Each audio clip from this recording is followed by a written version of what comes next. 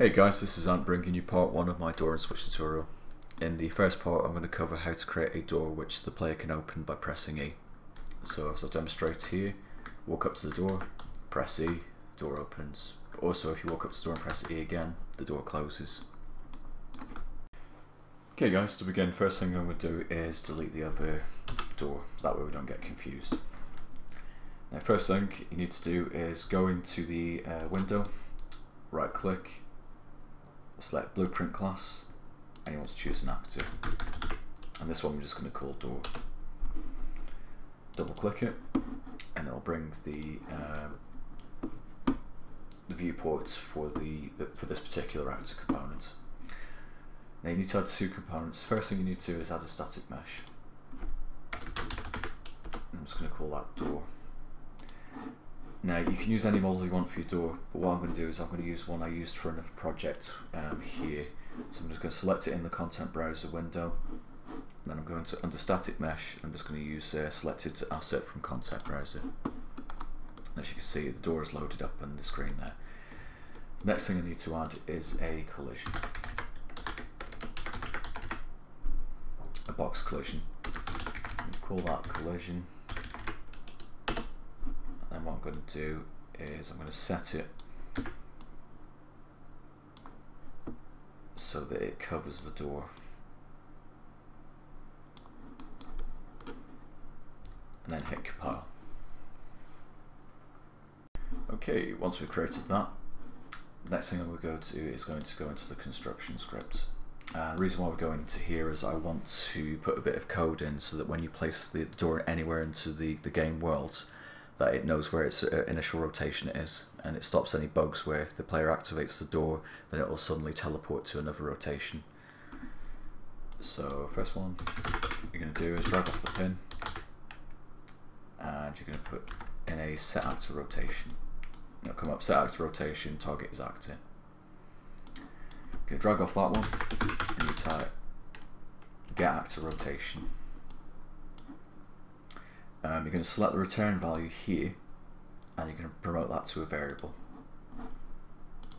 And what we're going to call this is initial rotation.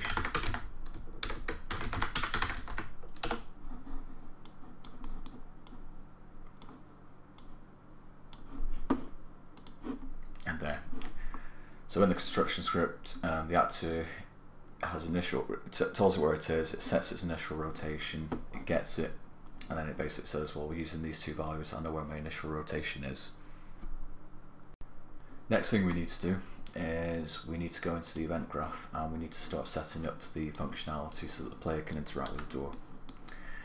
So first thing we need to do is select your collision, right click in the event graph, go down to add event for collision, collision, add on component begin overlap. Select collision again, add event for collision, collision, and then add on component end overlap. Next thing we need to do is from the top one, begin overlap, type in enable input. From the bottom one, disable input. Next thing we need to do is we need to communicate with the player controller. Player index 0 basically just means you.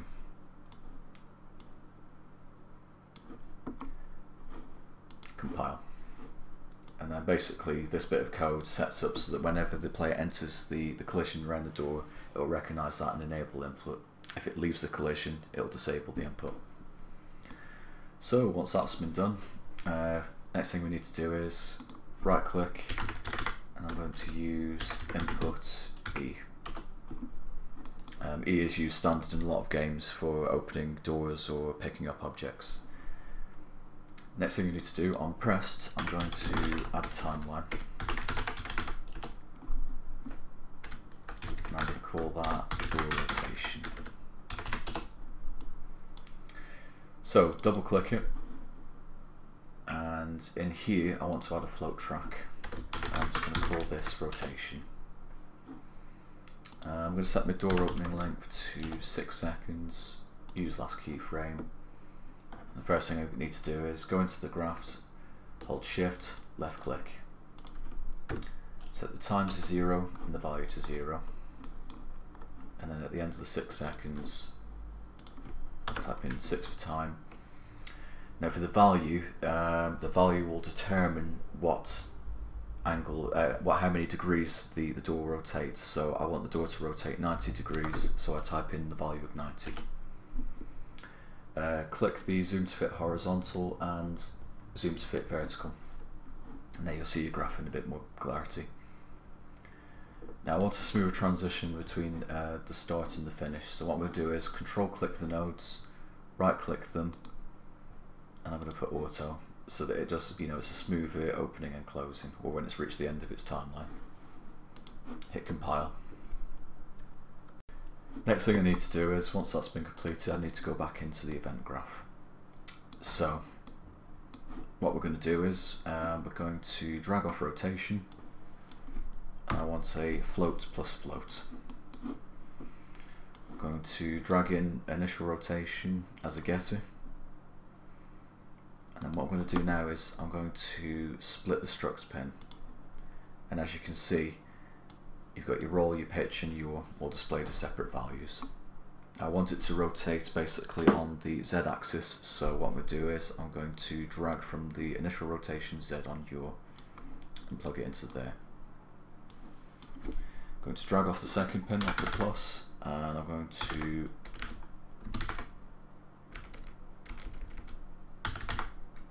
make rotator. Disconnect that, and then plug it into yaw. Drag off, set relative, set actor relative rotation. Plug in update, and that's the basic code. So that when we use this, I've hit compile, and I'm just going to test it by dragging the actor into the world. So it's just door, rotate it this way. Keep that open so you can see the nodes firing. So there you go. You can barely see it, but it being against the overlap, you press E and the door opens. There you go. Now the only problem with this is that once you press E, there's no way of controlling the door and it will basically run its course. The other problem is as well that once the door is opened, that's it. It won't reverse, it will remain at its default 90 degrees. So what I'm going to do is I'm going to show you how to make it so that the door will reverse. And that's done by adding a little bit more extra code into this here. So, first thing we're going to do is we're going to drag off this, and we're going to get a less than float. I'm going to set that to 1. Now we need to create another variable here, and it's going to be a boolean. And then what I'm going to do is I'm going to set it so that it basically checks to see if the door is closed.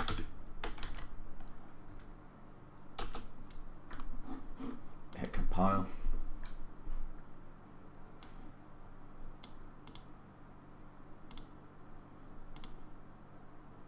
And then at the moment I'm going to grab that as a set.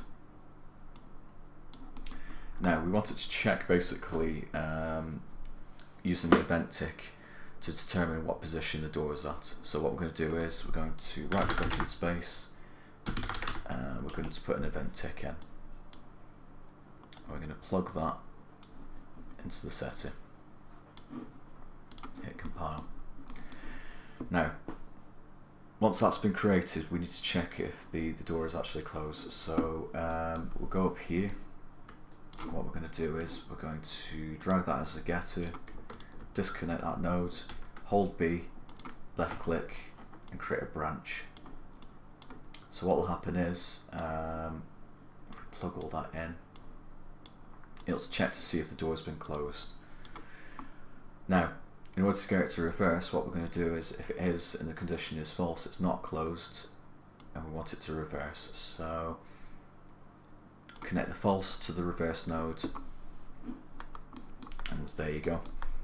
just move it all a bit closer for you.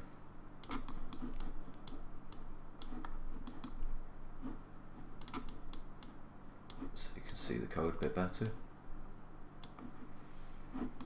That's pretty much all the code that you need to make a door which the player can open. If it's already in process of being opened, you can press it to close it. If the door is already opened fully at 90 degrees, he presses E again and it'll close it back. So I'm just going to close that down for a second, and I'm going to demonstrate using the door within the world. So I walk up to it, I press E again, it closes. So, gone up, it's running its course, it's opening, press E, and there you go, door closed. So basically that's how you create a door which the player can open interactively. In the next part I'm going to show you how to create a switch so that when you press the switch it will open the door remotely rather than having to walk up and press it. Thank you for watching, guys.